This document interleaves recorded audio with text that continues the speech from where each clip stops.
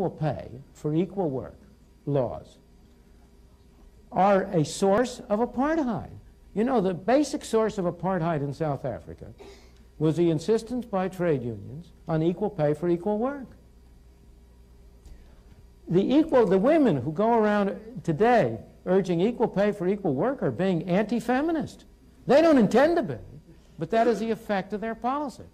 Because if there is any activity in which, for any reason, a male is preferable to a female, or vice versa, the only weapon the less productive sex has is to offer to work for less. And if you deny them that opportunity, you're assuring yourself that you're going to have all male jobs or all female jobs, all white jobs or all black jobs. But aren't you also condemning them to stay that way? Not at all.